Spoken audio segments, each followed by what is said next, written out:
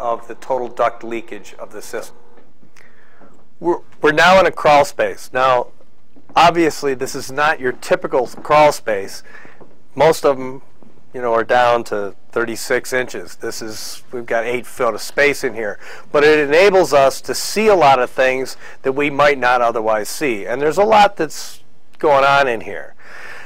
No matter how tight it is, you got to get in there and check, because there's a lot of things that will affect the efficiency of the house in the crawl space. And also, we want to be looking for moisture intrusion and all those kinds of things. Now, up here we can see that there is no floor insulation here.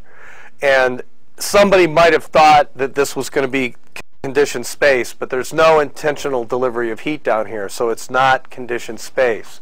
The insulation on these walls is not installed properly. It's not sealed. There's no air barrier there.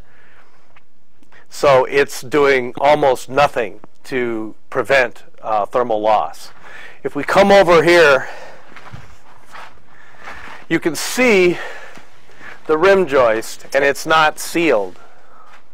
All along the bottom, the moisture barrier might as well not be here. It's not sealed on the side. It's not coming up on the foundation. There's great big gaps and openings and tears in it where it's supposed to be sealed. So the moisture barrier is doing nothing. We've got returns coming through from the HVAC system in the unconditioned space. They're not insulated. They're not well sealed. This crawl space pretty much loses in all respects as far as being